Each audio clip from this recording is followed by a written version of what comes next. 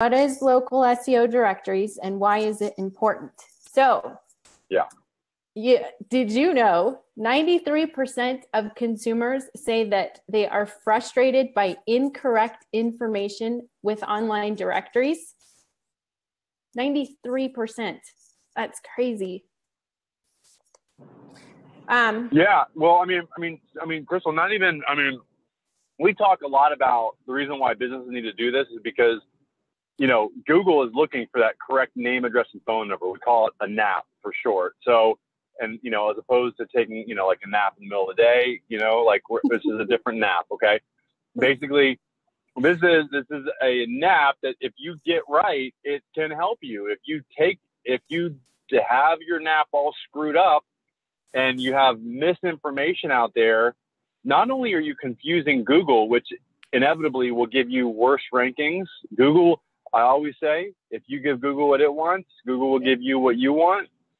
Well, this is one of those things, okay? If you give Google correct information, not only on Google My Business, which is the biggest directory out there for all businesses, this is where 70% of people go to find local businesses, is Google My Business. This is why we spend so much time focusing specifically on creating posts and, filling out all the questions there for the Google My Business page and optimizing it, because that's the big kahuna, if you will.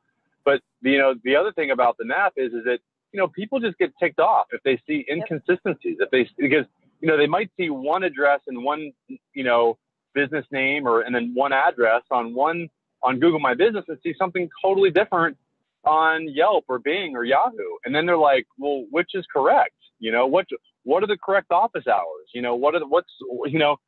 So it just creates confusion and it creates a lack of confidence. And when when decisions are not simple, then people do not actually make a decision and they go to the next business and you do not get chosen. Exactly. Where your competition is waiting there with open arms. But not only that, if your information is correct, consumers are more likely to blame the local business rather than the directory.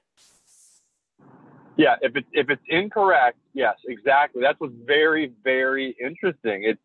They blame you as a business, and it's true. They're putting the blame where it should be, because look, it's your responsibility. Yes, these look, it used to be the yellow pages. We used to get that 3-inch, book, and you could choose whether or not you were a part of it. But if you didn't have the correct information in there, people just looked at that as being a part of business.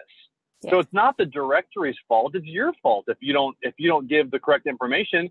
And now there's hundreds of online directories, some that are very niche specific, like, FindLaw or, whatever. There's so many directories that are very unique to a specific niche. There's unique niches.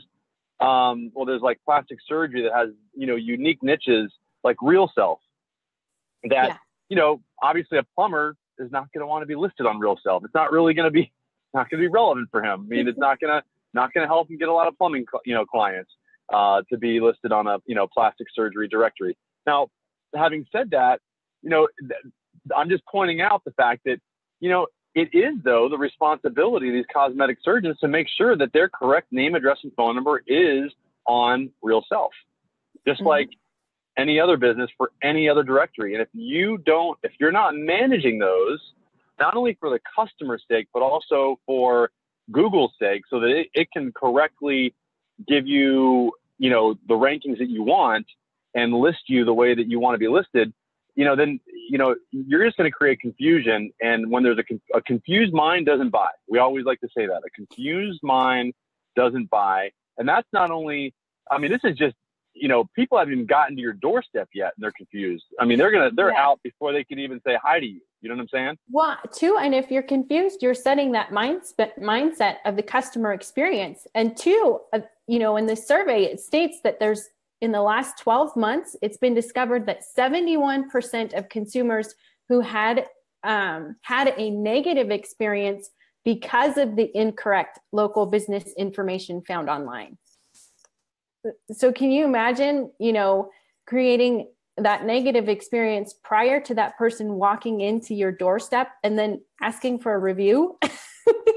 Yeah, no, I mean, it's just not going to happen. It's like, you know, how easy is it to do business with your business? Yeah. And if you're starting off on the wrong foot before somebody even steps foot in your door, and I mean, this is all part of that customer experience.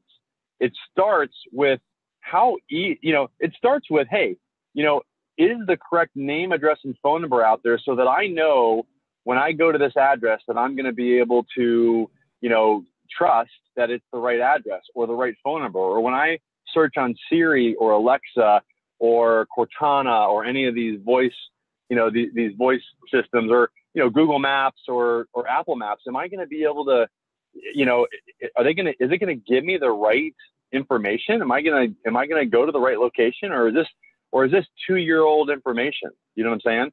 Yeah. And so that's all, you know, it's just about setting that customer experience, making that customer experience as pleasant as possible.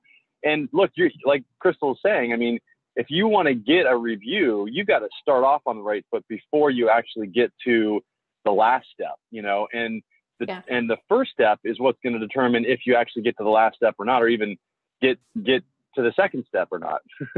Yeah. Starting with the end in mind. Yeah. And 68% of consumers are stating that they would stop using a local business if they found incorrect information in online directories. So, you know, it's not to be taken lightly, these directories at all. Yep. I totally agree. And this is, you know, this just goes back. I mean, I'm glad you got the statistics. We've known this for years. I mean, we just consulted with a client, you know, a property management client in Australia last night that, you know, he's getting, you know, well over 50 new inbound phone calls a month because, you know, we talked about yesterday, you know, playing the tortoise game in terms of local SEO, and this all ties in with it. It all works together, and you know, it's all part of that patient or customer or client experience from the beginning all the way through to the end. And now we're starting to get statistics to more tightly associate, you know, why people need to do this. That there are going to be negative effects if you don't do some of these things. And what are the positive effects that you're going to have if you do the things like we talked about last night with our client, you know, in Australia. You know, if he does the link building, if he gets the reviews, if we, you know, correctly manage his name, address, and phone number on the 73 directories that we manage for him, you know, and et cetera, et cetera. Yeah. You know, I mean, it really can pay off big time. I mean, we're talking, you know, inbound phone calls that he doesn't have to pay for. I mean, those calls, each one of those calls to his business are worth at least $100, at least $100 more. I would submit that they're more because they're actually inbound calls. They're not lead gen calls where you've got to try to convince somebody from an ad that they should go with your business. It's like a referral, because what have they done? They've seen your reputation before they've even picked the phone up, because they've seen your reputation on Google My Business. They've seen our client last night, 143 5-star reviews that, you know, because we've helped build his reputation or review culture in his business, it's just ingrained in their DNA. Like, they know that is part of what they need to do day in, day out. When they have their huddle meetings once a week, they ask as part of their KPIs, how many reviews do we have? How many reviews did we get last week? Just like we do at our company. That's what I mean by review culture. Is it ingrained in what you do week in, day out, etc.? And if you're doing these things, this is the way that digital business is done now. And it's not what it was 10 years ago. It's not what it was 5 years ago. It's not what it was a year ago. And it's constantly changing. And, you know, I thought it was funny last night. They said, you know, how do you keep up with all this stuff? I'm like, that's why you guys are property managers. And that's why we do what we do, because it's a lot to keep up with. But anyway, you know, I enjoy it, and I know you do too. And I think definitely. It's fun. Yeah, I agree. That's why we do what we do. And we enjoy it as well. Now that you were talking, I want to invite you guys to download and read the case study, which I have that link below in the comments, and learn how a property management company got over 371 reviews on Google, got on the first position on Google Maps, and generated over 103 inbound leads per month from the search engines. And so that link is in the comments right now.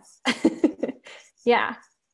And so today's discussion, you know, two of the main reasons why it's good to have consistency of your contact details online, which is important, is for local SEO and the customer experience. So, you know, your directories are online, referencing to your business name, address, and phone number, also known as NAP, like Ryan was explaining earlier, so that Google and other search engines can take these or this information into consideration when assessing the local authority of business websites. I'm just doing a quick recap. Awesome. No, that's really good. And I mean, I think it's just really important for businesses to understand that, you know, and you know, if you do go and go to that link, I mean, we'll give you tons of value. Go to m.me/accelerate marketing to start a conversation with us.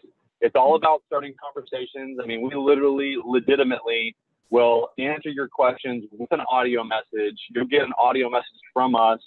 And we'll see. I mean, if you know, we're not just looking to. Oh, Ryan, are you there? Ryan. Okay, seems as though we've lost Ryan. So yes, and the message link that Ryan is referring to, m.me/accelerate marketing, is also posted in the comments. So send us questions. Let us know some of your thoughts, and we'll definitely get back in contact with you within with a audio message or a video message and start that conversation as well. It's always good to hear what you're thinking. It's always good to hear what your questions are, and we're here to help. I mean, that's why we're going live Monday through Friday on a daily basis, because we're here to help and to answer those questions. So we're just about out of time. And I just want to say once again, Monday through Friday, we're live sharing some successful strategies with you on how to become the go-to business in your niche. So this week, I've been talking about local SEO. Ryan has been joining us as well, which has been awesome because we get to have all those wonderful knowledge bombs from Ryan. Next week will be all about Google My Business, because, well, that beast is beautiful. I don't know how else to describe it other than that. So we'll talk about Google My Business next week. And then the week after that, it'll be reviews and your online reputation. So my homework for you is to download that case study that we've been talking about all week, which is learning how a property management company got over 371 reviews on Google, got on the first position on Google Maps, and generated over 103 inbound leads per month from the search engines. Tomorrow is Friday, woohoo, which means I'll be interviewing Ryan with some of the top questions in regards to local SEO. Like, one of our favorite questions that we get a lot is, how do I get on the Google? So I know we've been talking about that this week, but tomorrow it'll be fun to ask Brian that question as well. If you have any questions, comment below, send them to us at m.me/accelerate marketing. I'll make sure to get those questions asked and answered over to Ryan tomorrow. And tomorrow marks the 2-week mark for us going live, which is the 10th video. So I want to share some numbers with you on how going live over these past 2 weeks has impacted our insights. So create a great rest of your day, everyone, and see you tomorrow.